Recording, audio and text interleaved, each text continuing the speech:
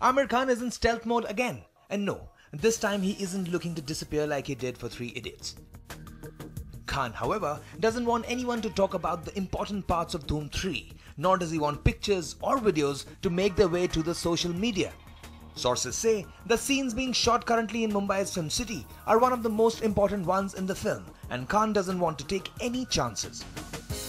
To make sure there are no leaks from the venue, Aamir Khan and the producers have decided to do away with all smartphones from the sets.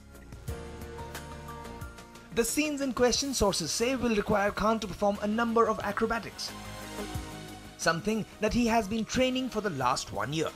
And while Khan's shoot schedule in Chicago was all over YouTube within minutes, there's a fat chance of that happening this time around.